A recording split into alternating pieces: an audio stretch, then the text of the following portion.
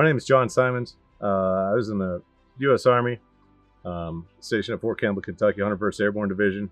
So I was deployed to Iraq in 03 and 04 for the initial invasion, and I did not receive a Purple Heart. One of the reasons we came down for this trip was I have a company called Warfighter Tobacco Company, and obviously with Warfighter Scuba, it's synonymous. So we're trying to figure out ways that we can both help veterans the best that we can. So I heard about Warfighter Scuba actually before the VA newsletter went out. I was getting back into scuba diving. I got certified in '98, and with Warfighter Scuba, doing some Google searches of veteran scuba groups and things like that, Warfighter Scuba came up.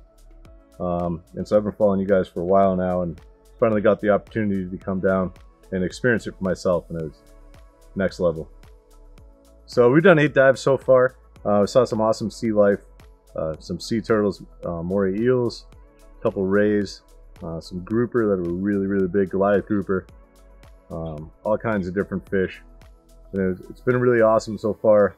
Getting to hang out, a little campfire talk after the dives in the evenings, and in between the dives. Definitely does good things for everyone that's down here. I would absolutely recommend one of the Warfighter Scuba retreats for anybody that wants to get involved in scuba diving. Once you're below the surface, nothing above the surface matters anymore. It completely changes your thought process when you're down there, because there's nothing else that you need to focus on in that moment. To really get you back to a good, grounded mental, place.